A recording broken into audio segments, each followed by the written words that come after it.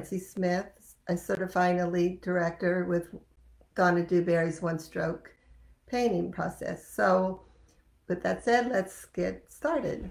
I showed you the bottles of paint, but as we paint, I'll show you the colors I'm working with. But a closer view here is it's a FolkArt, just like our normal 2-ounce size bottle, and it has terracotta right up here. The paint gives you the look of terracotta, and the first project I'm going to show you is this. This was a Yankee candle jar. You know, I removed the lid, but if you can see, it looks just like terracotta. It had, and filling it, it has the texture, like the stucco-ness of it, you know, so it looks like an interesting paint. Okay. To do this, you need to have like a drip pan. I'm not a pour acrylic painter, so those of you that know how to pour acrylic, you'll be able to do fabulous things, and you probably have all the equipment. But I'm using this disposable aluminum pan. Fortunately, I hadn't made it to Goodwill this month, so I got a rack. This was from my old microwave, but it's going to be perfect for that. So I have the drip pan and the stand. Now, like I said, I was painting on a jar, a Yankee candle jar. So there's some preparation work that you need to do with that. Let's see if I can adjust this here. There we go. It's a little better. Now, their instructions say that you should sand the glass before you paint on it. And truthfully, I don't know how to sand glass. This is just plain old sandpaper. And, you know, I don't really know if it's doing too much. There must be a special way to do that, which I don't know. So I just cleaned it with our rubbing alcohol like we always do with our glass and enamel paints. I just took the alcohol, rubbed it real well, got rid of all the grease and the dirt. And this has already been cleaned. For this project, I was going to use earthy rose as my first color, my base color. So I'll take this paint and put some on my paper plate, on my palette. Now I made 2 base coats. The first one I'm just going to sponge. I'm also going to, because I'm using a sponge with a lot of paint, I'm going to just put on a pair of gloves. The sponge I did not wet because I didn't want anything to deter the sticking of the paint onto the glass. I'm like enamel paints, we don't want to use water or any other liquid because it breaks the properties of the paint. So with that in mind, I was going to go straight with the terracotta and a dry sponge. Now you can use a spouncer, or you could use your flat brush, but I chose to use one of our one-stroke sponges from our sponge set. And I'm just going, just pouncing the paint. Now, if you notice, I'm not leaving any openings. I am doing a nice coat of this, pouncing. And you know, you don't have to go that slow. Just pounce it. Okay.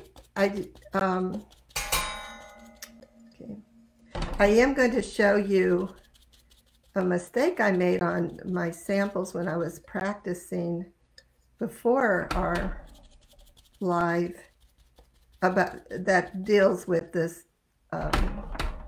sanding of the glass. like I said, I just wasn't sure how that worked, and I didn't have time to contact anybody to find out. So there you go, real quick. The one thing about this paint, it takes a good hour to dry, and you can't rush it. On one of the YouTubes concerning terracotta paint, they said that you could use a blow dryer to help speed the process.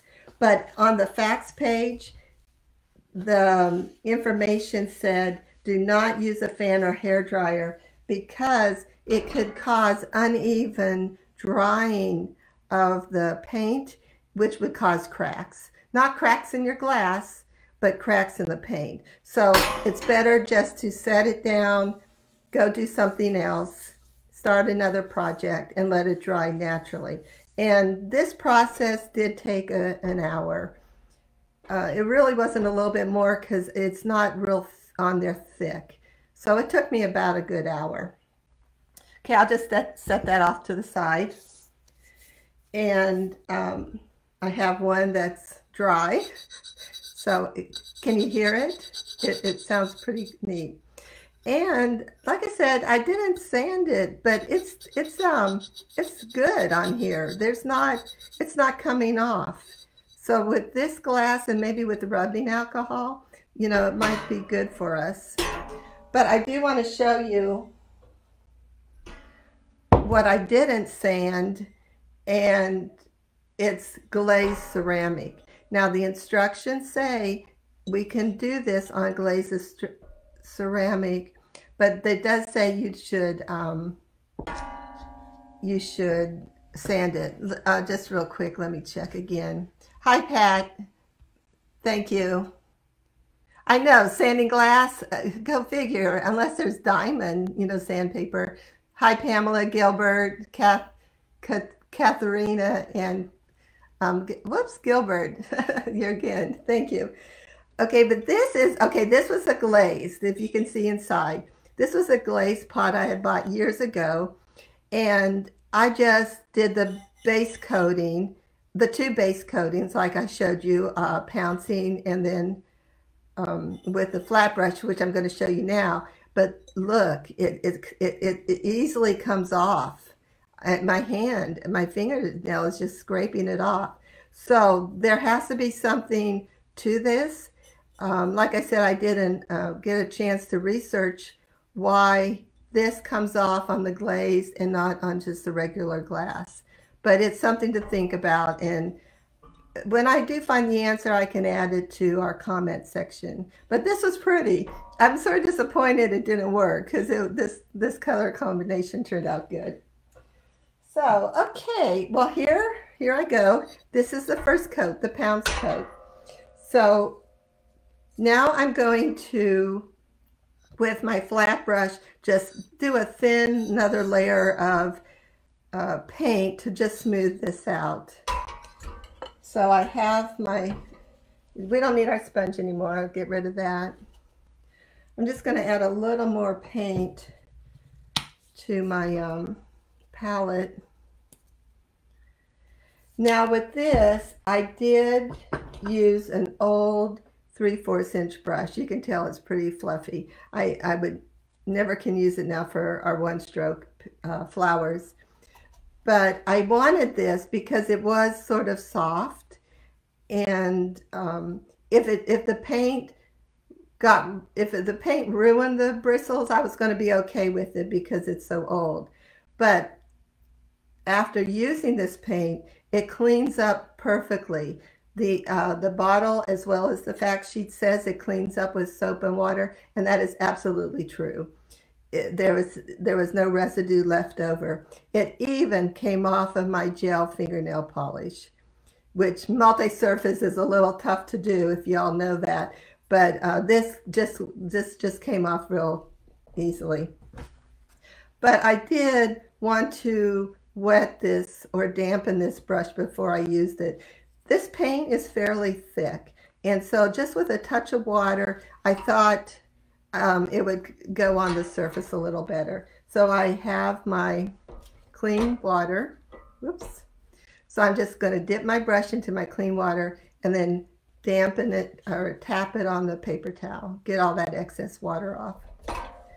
So then this goes on real easy. It goes on real fast. I'm wondering, can you all see this good enough? Maybe if I go on this side. Okay. I know I'm on this different angle of teaching, so we'll see how it works. But if you can see how smooth it's going on, and you can go real fast. You have to let it dry, like I said, an hour at least, and then you have no problems. If you have some thicker spots that aren't dry, you're going to pull it up. You have what we call a hole in the paint, and you're stuck. So and then too, while I'm painting, when I could tell my paint's getting a little dry for me again, I do the same process. I dip my brush in the water, dampen, wipe it off on the paper towel. Where am I? I'm up here. Just dampen it off and then go on.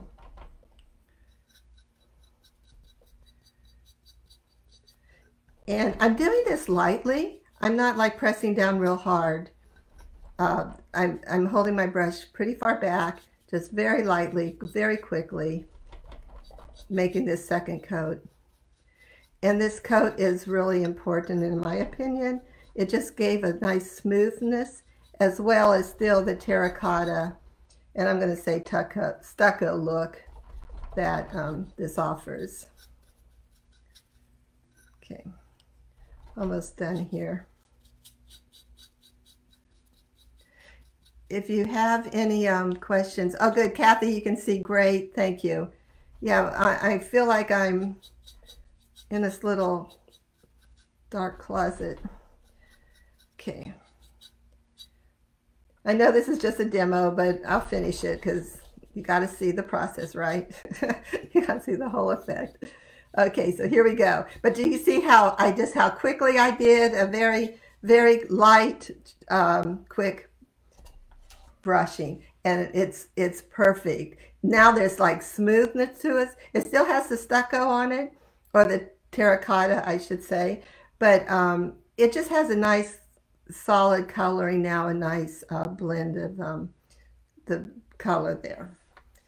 Okay, now that one again, so another hour. So when you do this, you know, maybe have like 5 vases going or have several projects going, because you really have to just set it aside and let it dry.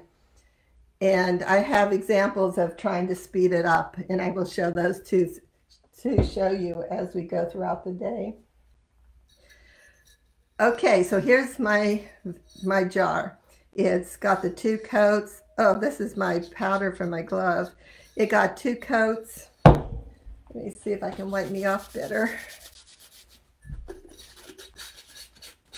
And so now it's ready for the pouring. Because I did show you the sample, right? This is what I'm going to do, a simple pour. A disclaimer, I've never poured acrylic before. So I did a simple, straight, put some paint at the top and let it drip. I did not try to go fancy by turning it, twisting it, or anything like that. This was just me putting paint up here and letting it go down in streaks. I am sure for those of you that have experience in the pouring process can come up with fantastic samples, and please show those to us. I would love to see that. So my brush, I'm done with it. I'm just going to put that away in the dirt, in the water. So for pouring, the instructions are that you use 2 parts paint and 1 part water. And the color I want to put on here next is,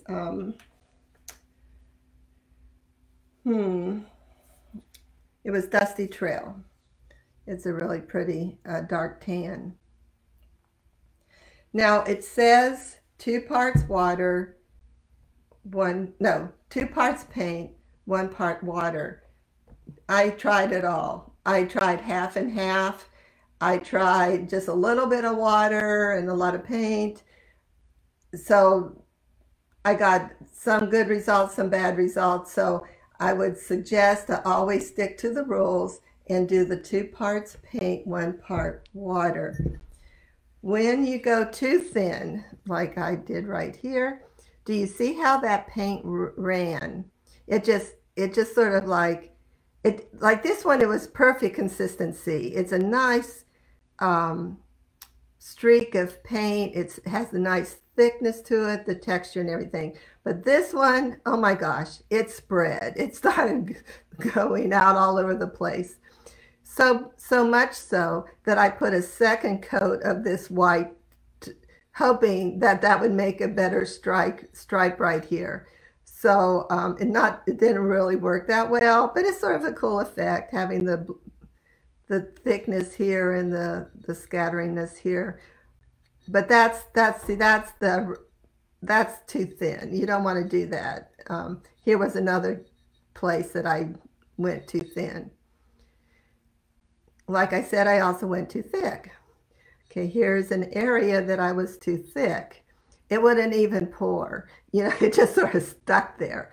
And then I don't know if you'll be able to see it on camera, but it is thick. It is thick. It got bumps in it. It got paint chunks. You know, then this little bit, I tried to like edge it down to go down a little bit. So it went a little bit, but it's still very, very thick.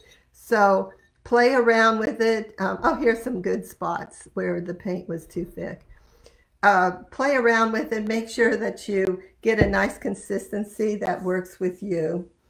And so, like I said, I'm going to do the Dusty Trail. 2 parts paint.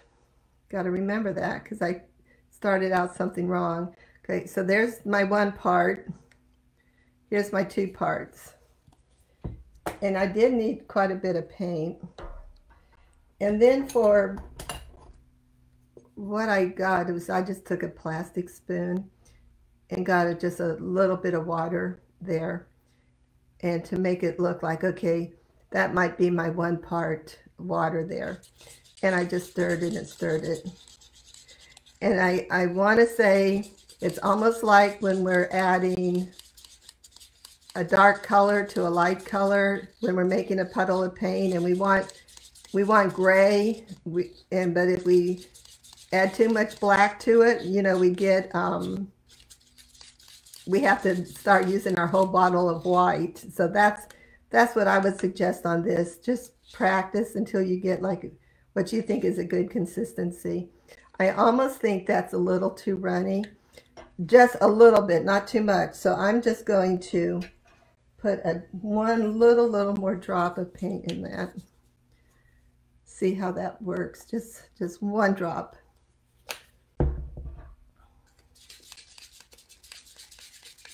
Okay. So for me, this was really pretty easy. It was, like I said, my first time at doing something like this, and I had a lot of fun. So I'm going to bend down a little more so I can see better, but I just have a little bit of paint in my spoon, and I'm just going around the edge here. There we go. And when I know I want a line, I sort of let my spoon stay there a little longer to get more paint to start dripping. And I'm just going to go along this line. Like I said, I did use quite a bit of paint. I'm coming back to get some more. And I want some paint. I didn't want, you know, like even lines. So I just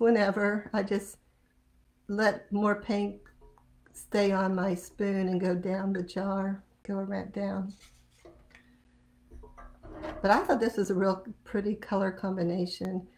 This was, have to look again, Earthly Rose and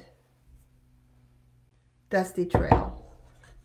They said they have 20 colors.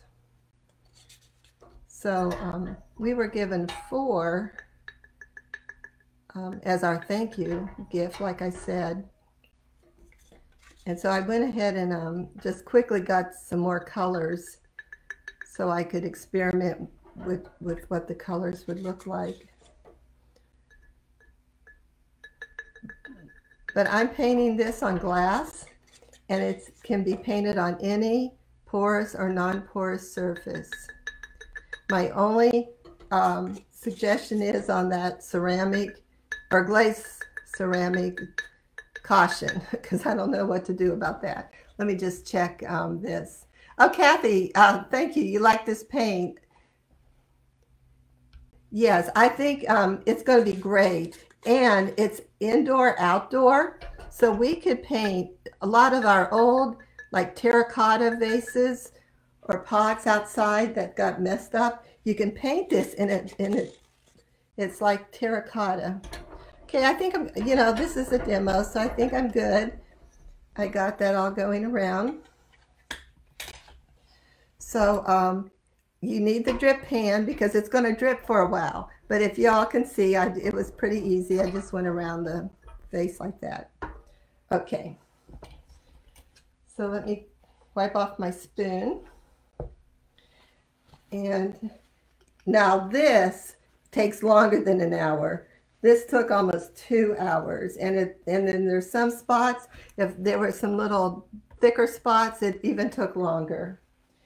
And like I mentioned, do not use a hair dryer because the paint might dry not the same. Some parts might dry quicker than others, and it could crack on you. And I just noticed I got a couple bubbles right here. So I think I'm just going to tap those. Okay. Okay, so we're letting that dry. And in this set case, I wanted to do 2 colors. So I got my second vase already painted. So here we go. And this is with that Dusty Trail. The next color I wanted to add on is Terrazzo-tan. Okay, for people that know how to speak, let me spell it. Terrazzo. There you go. Okay.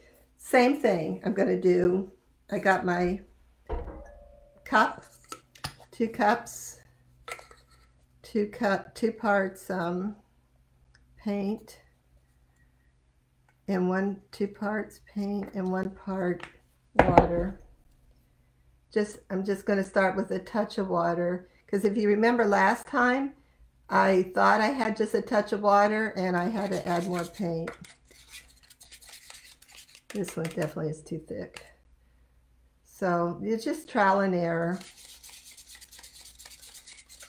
And I got the wrong color. This is for this was for the other should have been Adobe white. See how it has the nice whiteness. But since I already got it mixed, I'll just add some white to this. And this brings up another topic, though. We can mix colors. If there's a color that you want and they don't have it in their palette, you can mix your own colors. So this isn't the color I was demoing, but it will be pretty and it will be lighter. That was the key that I wanted. Okay, I just added a little bit of more water because I had to add that extra paint. So I'm going to move that over here a little bit. And here we go. Now for this, because I wasn't, oh gosh, yeah, I think we can see the difference here. Okay, I tried to unconsciously get the paint be in areas that didn't have paint before. So I'm just going to come around here and let it flow down. It's pretty thick. I'm going to add a little bit more water. If you can see that bubble going down there. That's pretty thick. Let me just do some more here. Okay. And you'll find some colors are thinner than the other colors. You know, like when we have our multi-surface paints or our acrylic paints, we'll say some colors seem to be a little thinner than others. I found that the way with this too. The white, that Adobe white, was very thin. And I believe that's why I always got it so runny, because I'm trying to do the formula 2 parts to 1 part, but it would always be a little runny. And this is very thick. Gonna add a touch more water. But that might offer a good look, I guess. Have that thickness at the top and not go down.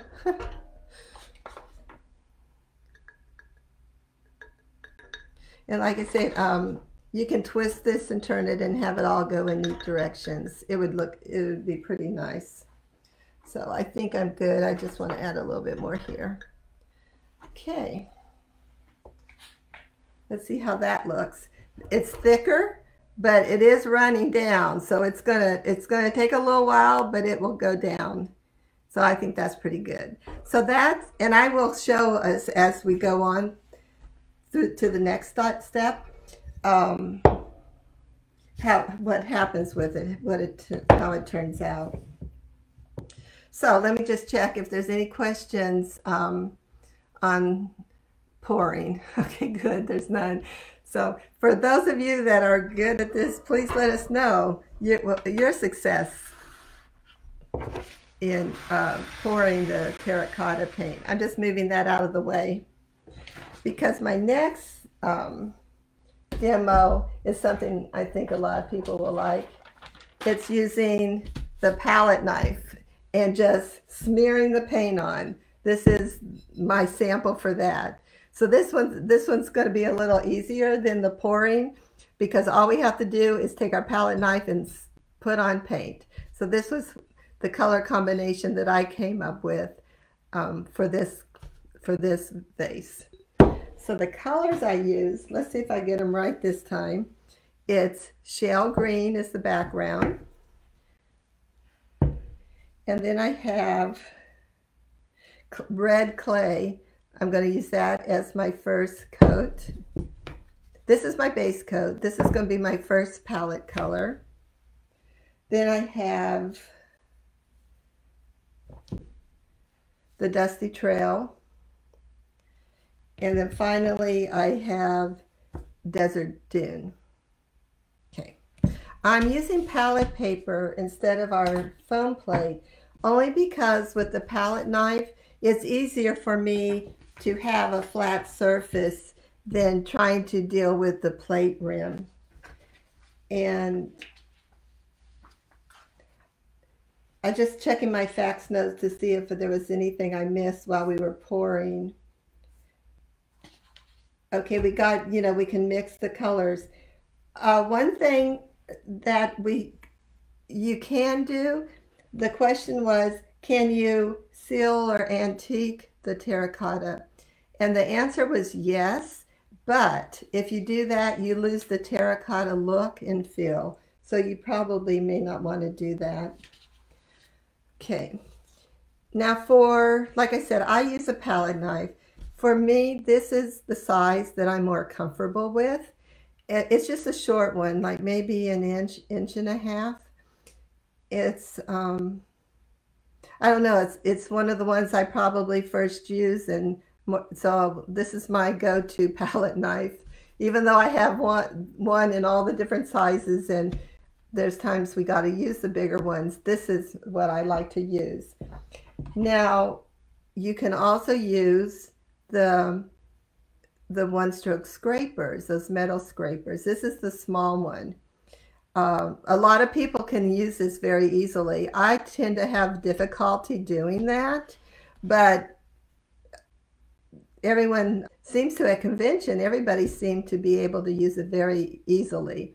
I don't know why I struggle with that, but with using that scraper, I did use my scraper for this, and you know, just to demo real quick, you put your paint on there and you scrape like that. But if you see, I got a lot of lines and stuff in there. So for me, I just tend to not use that, but I want to let you know that that's an option to use if you're comfortable with that. Okay, so I got my palette and I got my vase. Now, this, I've already done the coats. I've already sponged it, let it dry. I did the first coat with the flat brush. And when it dried, I still wasn't happy with it. I still felt I saw a little too much clearance into the glass, or things didn't have that smooth look that I wanted. And I say smooth, but I know you understand. It still has a texture to it. It's still a terracotta hard roughness to it. But I guess I'm using smooth as sense that it wasn't solid. It was spotchy. Maybe spotchy is the right word. So I did do another coat on this. So just to know that on the red, I just did the 2 coats, but on this green, for me, I had to put a 3rd coat on there. So for the palette, I'm just going to put a puddle of paint there. There you go, this way. 2 ways that you can add paint using a palette knife. You can, like on the edge of your brush, go get a glob of it, and then when you keep your brush flat, and I do hold it, you know, loosely by the handle. I have a big glob of paint on there, and I'm going to do a flat, and then I'm just going to pull. Now, I had a big glob of paint, and I just like pulled up. Do you see what that is? That just was full paint there, because that's what I was going for, that. Now, if I wanted those little sputtering looks to load your palette knife that way, you have your puddle of paint. You put your palette knife flat in the puddle of paint. You got paint. Where am I? There. You got paint on the whole bottom of your knife. So then here I'm flat on the surface. I put it down. I'm pressing a little harder on this one, and I pull up. And do you see how now I got the sputters? I do have some thickness here, but I do have sputters.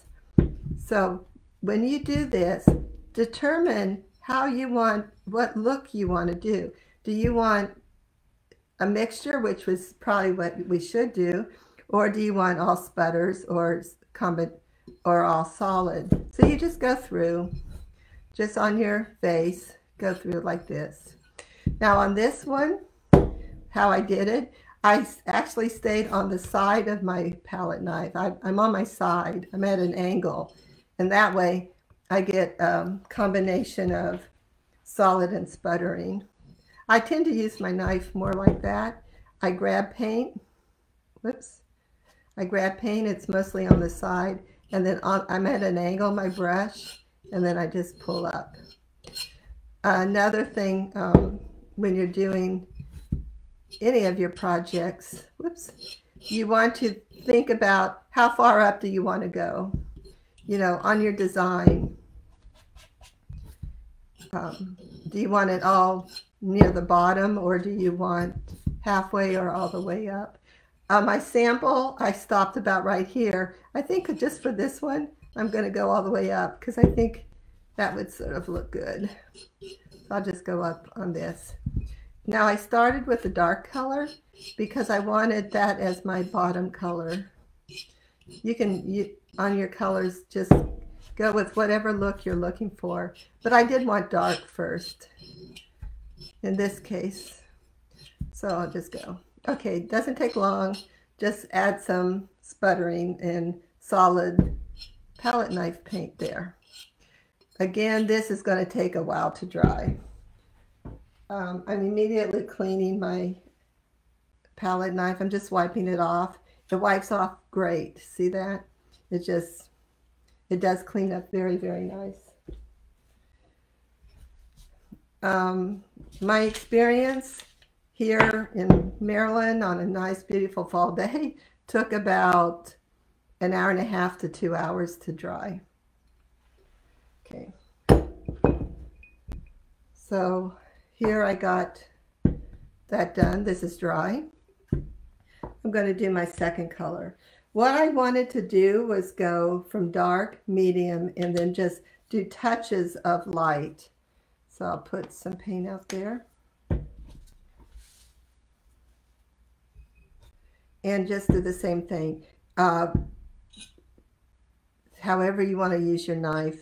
Now this is my second one, second color. I do not want to go over my first color. I just want to add touches here and there. You know, I use my dark red as my base. So this one and I'm not trying to sputter actually, if you notice that. I'm just adding some little colors here and there.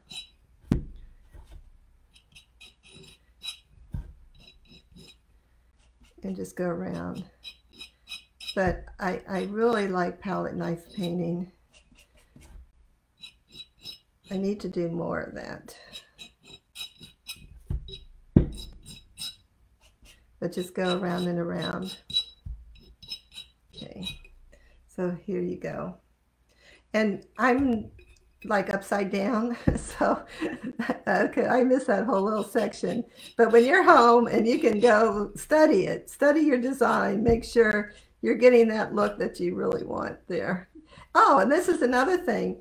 You know, I've been showing you flat, you know, flat or on the side. You can, if you'd like. Let's say like right here, we want a tall like pipe, a spike, that's the word. I can put my brush like that and go like this. So see, then I got like a big straight line.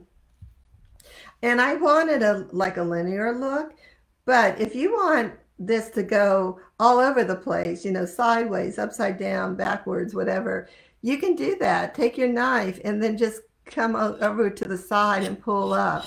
You know, just do whatever design you're looking for, and it'll always look good. So that was the second coat. Here again, you got to sit and wait or find a new project. Let me look at my notes here. And I told you, don't use the hair dryer. You got to let it air dry. Okay, this is important. Drying time can take anywhere from a couple of hours to 24 hours. And then total cure time is between 48 hours to 72 hours. So did I show you that little vase yet? If I didn't, yes, I think I did. This little vase is, I painted, I think, on Monday, and this is Thursday. So it is tough. It's cured now, and it is tough. See, I can't scrape it off. So this turned out really, I thought, really nice, other than my thinness, but this turned out good. Okay, so let's do that last color.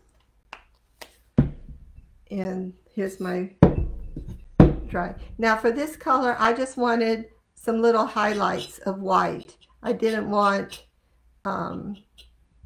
this actually isn't white, it's like a light, it's a sand color.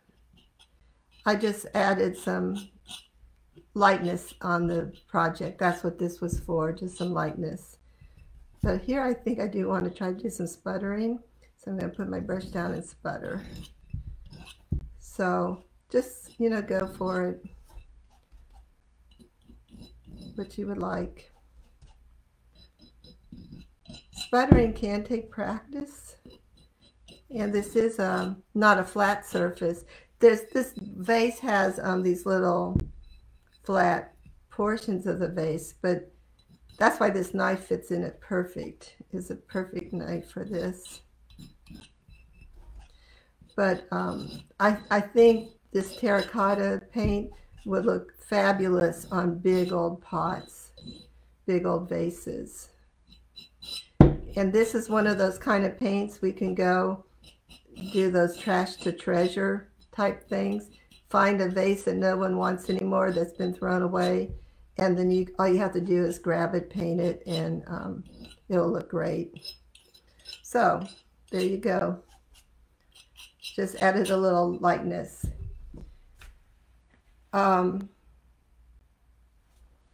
Okay, so I did this. And when I was painting my final sample, I thought, oh, I thought I might have painted over too much red. So I was impatient. Facebook Live was going to start in, in an hour or so. And so I just thought, whatever, I'm going to paint over it. And so it made a really pretty blend though. See, this right here, whoops, where is a blend of that color I just painted in the red, because I had too much lightness. I wanted to get some more of my red back. This area I painted over the white, so I got a nice blend.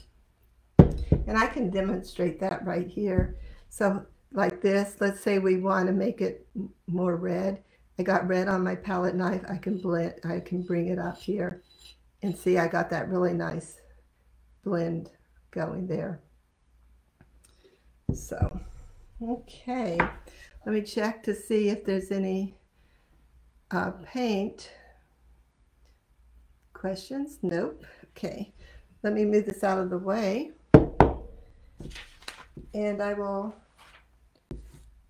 see you face to face again.